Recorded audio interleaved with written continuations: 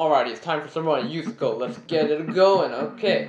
Hello everybody, today we're going to be doing the Mooyo Mooyo December 2018 contest silver problem because one of you guys suggested I do it, and I think that it probably has some good concepts in it. Looks pretty fancy by the looks of the diagrams, dang. If it has good diagrams, it's a good problem, okay? So let's get this walkthrough started, it's going to be epic. Alrighty, so, with plenty of free time on their hands, or rather hooves, okay, making the puns already, are we? The cows on Farmer John's farm often pass the time playing video games. Epic. One of their favorites is based on the popular human video game called Puyo... How's it popular? What? The cow version is of course called Mooyo Mooyo. The game of Mooyo Mooyo is played on a tall narrow grid of n cells tall and 10 cells wide. This is an example of n equals 6. Each cell is either empty or a hay bale in one of the 9 different colors. Gravity causes the hay bales to fall downward, so there is never a 0 cell below a hay bale. 2 cells belong to the same connected region if they are directly adjacent either horizontally or vertically, and they have the same non-zero color. Okay, so anytime it has at least k cells, all its hay bales disappear, so it's kind of like Tetris. No, I'm trolling.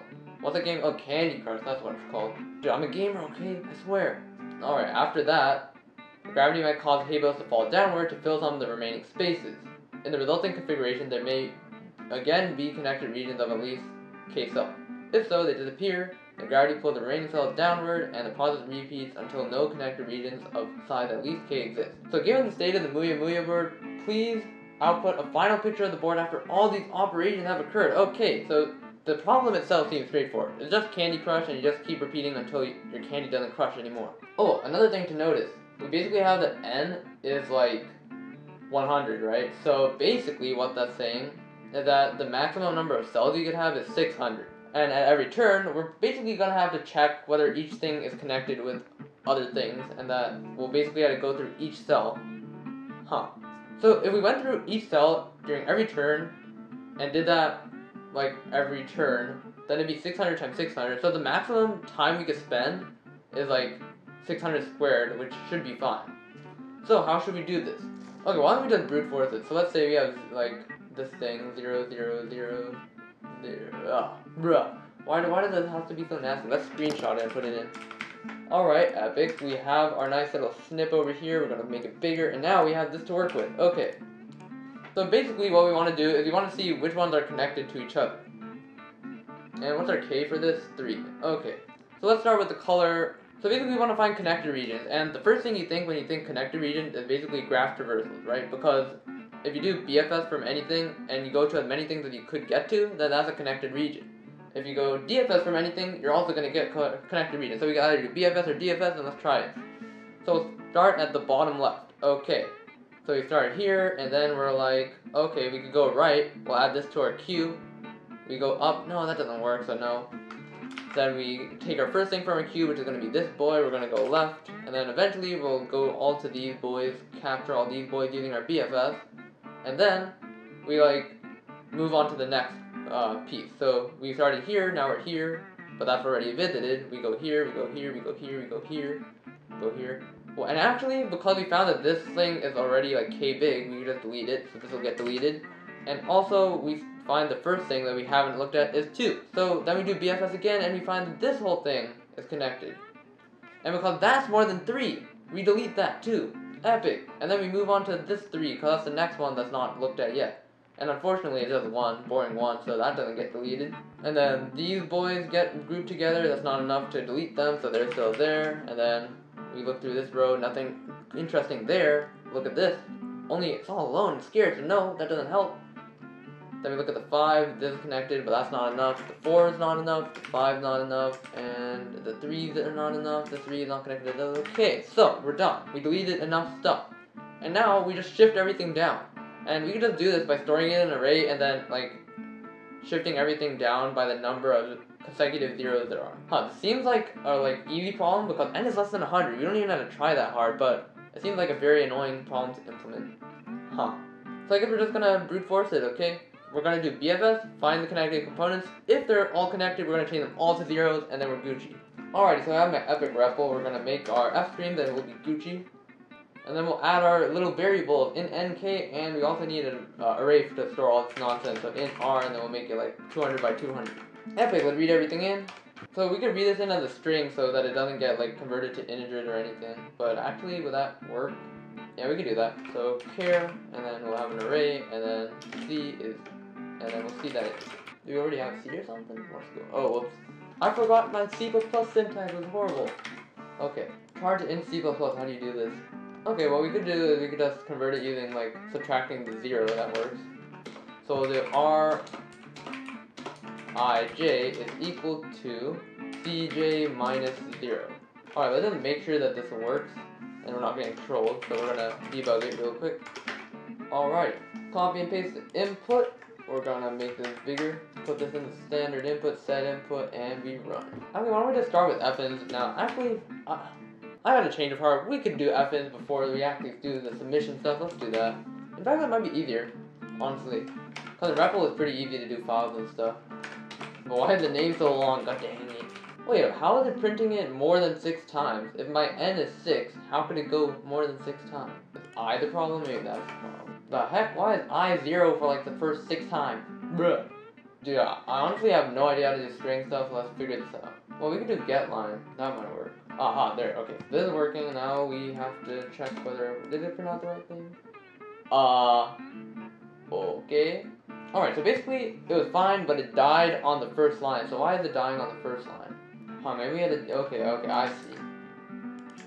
There we go. This should work, and we should be Gucci. Alrighty, epic. So now we've figured out how to read it in. Let me show you how I figured it out. So basically, instead of using fn and that easy stuff, we're gonna have to be a little bit more sophisticated. We're gonna use getLine. So basically what was happening is that, like, once you read in the 6 and the 3, right, your cursor is at the end of the 3. However, you want to go to the next line. And if you click, say, getLine, it's just gonna get that very, like, part that goes to the next line. It's not going to get the next line actually. So we could do a getLine in the beginning to skip to the next line, and then we getLine again to get our first string. And then we could see it in and convert our char into an actual number using this. Okay, so now we've actually read stuff in, now we could do cool stuff. Okay, so now the first, like, most important thing is, like, we need a shift down function. So basically, the first thing we want to do is make a shift down function, and the way we're going to do that is we're going to basically, like, count the number of zeros, then move each element down, like, the correct number of zeros. Void shift down. And we literally don't have to take anything because we have array as a global variable. And this is why you use global variables in USACO, because it makes things so much easier. Let's do it. So, basically, we're going to keep track of how many zeros are before each number. And then, based on that, we're going to shift it down that much. We're going to have int r2, we're going to make a new r. And then we have a count over zeros, and we're going to do this for each column. So there's 10 columns, we have to do this 10 times. Oh wait, why did I make my array like 200 by 200? We only need 10 over here. Holy, wait, this problem gets even easier then. Actually, no, this is what we planned for. Okay, so we're basically going to start from bottom to top, and we're going to keep a running total over 0, so we'll have int count is equal to 0, and then we'll start from the bottom. Alright, epic. So basically, if our first number, or if our number is a 0, then we add to the count. If it's not a 0, we shift it down by the number of zeros that are before it.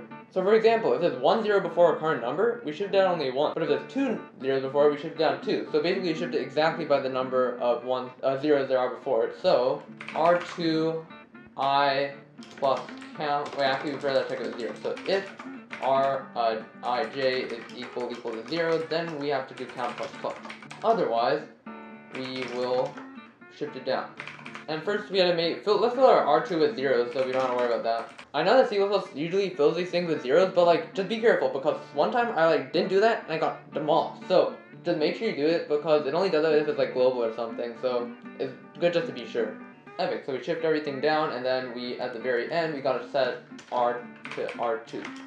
And at the very end, we set everything in R1 to equal R2. Epic. So now we finished our shift down function. Now all we gotta do is do our BFS and like deleting function.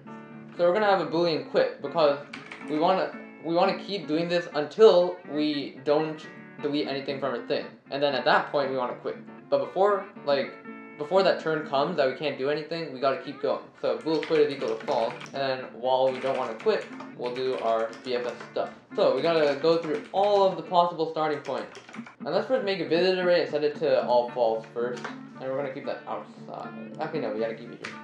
Alright, and then we copy this again, and then we do BFS for each one. Do we have Q included? Yeah, we do. Okay, epic. So we're going to make a Q parent int.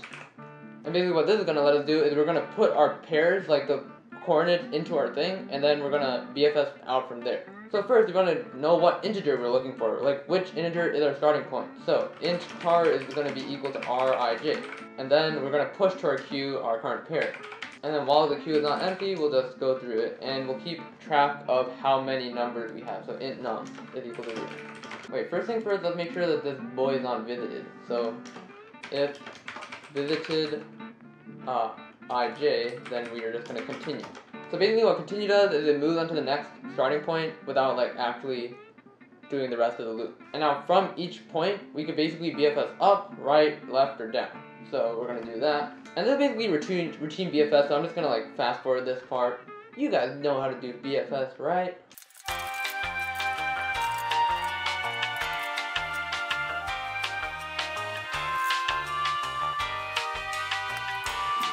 Oh yeah, we also had to check whether or not the number that we're going to is the same number as the one that we want. So rij, I plus 1j is equal to car. Okay, then we just do this for the rest. Alrighty, so we finally figured out how to do the DFS. That took me so long.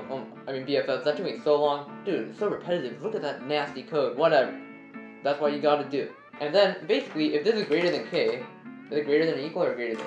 At least, so greater than or equal to. If num is greater than or equal to k, then we set quit equals to false. Oh, okay, so basically by default, we should have quit is equal to true, right? Because unless we delete something, we want to like quit. So basically, we're gonna put that over here. Okay. And then we set it to false here, and then we delete something. We basically just run this whole thing over again, and we do it from there. Well, actually, what happens if... Well, how do we delete them easily? Why don't we just make a vector of what we need to delete, and we should be good. So we also make, let's make another queue, and then the delete. And we just copy and paste this and change everything to D. Oh wait, I'm trolling, we never pop from the queue. Wait, okay, so we need parentant car. And then that's going to be q.front, and then we're going to q.pop, and then we need to set I and j to these values. Int I is equal to car.first, j is equal to car.second. And unfortunately, that means we gotta change the rest. Oh, we can't use car, we have to car with 1 R. My names are epic, not gonna lie. Okay. And then we'll change this to something else. Let me go K. Oh no, we have, M? No, we have that. Let's see, let's do P and Q. But we have Q. Okay, we'll do P and R, why not? The reason why I changed this one is because I don't want to change all the ones and all these things over here, so that should... And then basically we just go through it and we change all the ones in our delete queue to 0. Nice. And then after all of this nonsense, so many for loops. Okay, so outside, yeah, we want it for every starting point. So we're going to change this, we're going to delete. So we're going to do shift down, F. Now let's try it out, and we're going to see out the final array. So for... The no is going to work on the first try, but we could at least see what happens. Or it's not going to even finish. Wait, okay. I think I'm not going to terminate, so let's see. What do we do wrong? Okay, the easy way to do this is just to do this, and then see whether it works without it. Okay, so good. So basically our problem is somewhere in here, so we'll have to figure out that. That's like a good strategy. If you want to like figure out where the problem is, you basically just comment out a part of code, see if it doesn't work, and then we're good. Wait, so it's quite good like swapping between two of them. Oh, whoops, it should be, it double pushes everything. I mean, that shouldn't matter. Oh, wait, does it get to this loop? No, but it doesn't get, wait, does it get stuck on this loop? Let's see. Maybe it's getting stuck on the while loop. Okay, so it's going through this multiple times, but it never to get told to quit. Okay, let's see what happens right after the first version happens. Oh, so nothing got deleted, that's the problem. So it quite clearly goes through here, then why is it not...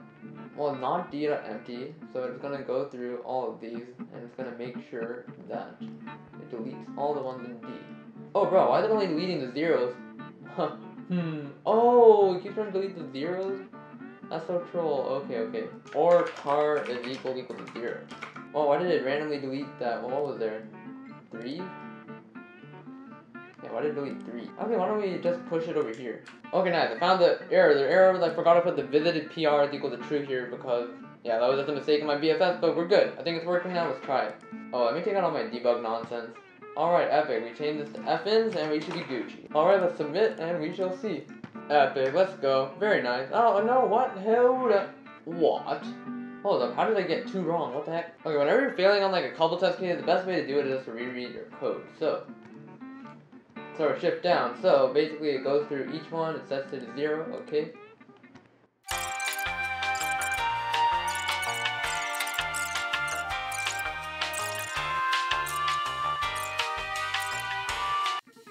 Alright, so then if we delete something and num is greater than or equal to k, then we quit. Or we don't quit. If we delete something, we don't quit. Oh, we should shift down after. Ah, that makes sense. Okay, this should work. Alright, submit this. Whoops, that's the same file, bro. Nice, we did it. Epic, let's go! Very nice, alright. Thank you guys for watching. I hope this was useful because one of you guys suggested that I do this one. I think it was a personally pretty useful problem. It uses a ton of like random algorithms, a bunch of like it's like, maybe you don't have to think that hard about it because n's only less than 100, but it like forces you to implement stuff really hard. And I'm like really not that good at implementation, so it took me a while to debug this nonsense, but yeah, it's basically more of a coding problem rather than an algorithms problem. But anyways, as always, if you enjoyed the video, leave a like and subscribe for more. Thank you guys for watching again, and see you guys next time.